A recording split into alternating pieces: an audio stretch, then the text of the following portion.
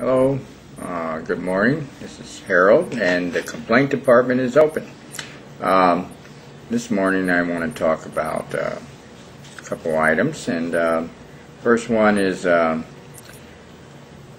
you ever went to do something in your house and you went into another room, and either you were looking for something or you were going to perform some kind of action, and you get in there and all of a sudden you've forgotten what it was you came in there for. It seems to be that for me, I have to backtrack and go back to where I was before, wherever room I was in, to figure out, for some reason, psychologically, whatever it was that you had intended to do comes back to you when you go back to the other room, wherever it was when you first got the thought. But anyways, that's an odd thing that I think happens to a lot of people. Another thing, here's a little annoyance, is you ever get people that let their dogs poop in your yard? I mean, it seems like, they're walking their dog. There's nothing wrong with walking your dog, but, they seem to stop in your yard and, let their dog do their thing, and it's annoying, and I know sometimes you're supposed to have, the bags that you bring with them, but a lot of people don't really, follow through on that idea. They just leave whatever the dog has dropped there. So that's something that annoys me, but,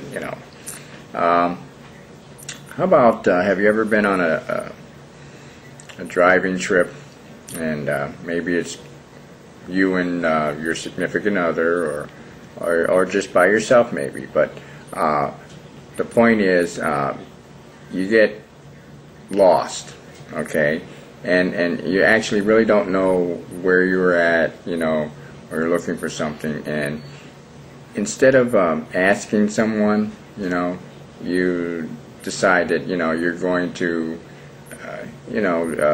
see if you can figure it out, or whatever the case is. And I don't know whether that's just it's just being stubborn, or you're afraid, or but that's another thing. I'm sure it's happened to a lot of people where oh, I'll figure it out, but in the meanwhile you're getting deeper and deeper into being lost.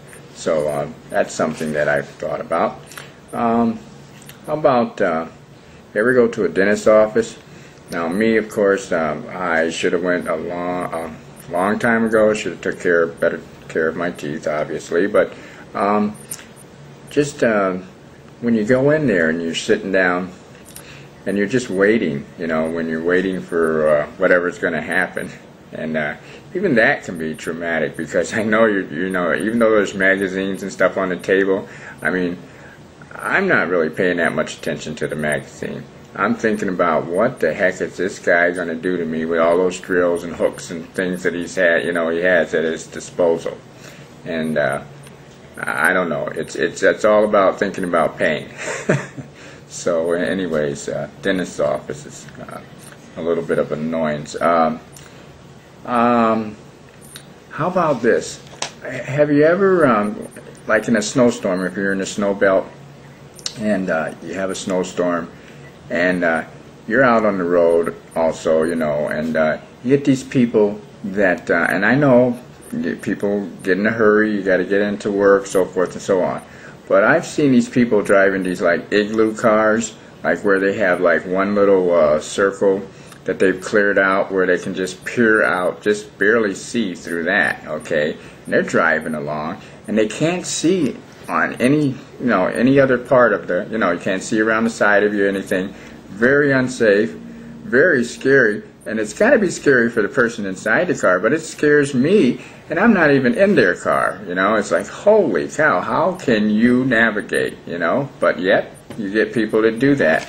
That's something a little funny, but a little unsafe. And that's pretty much it for today, but anyways, I'll be back when I can come up with some more ideas and some thoughts of things that that I might want to complain about, or just things that that seem a little bit humorous, in our everyday lives. So have a good day, and we'll be seeing you.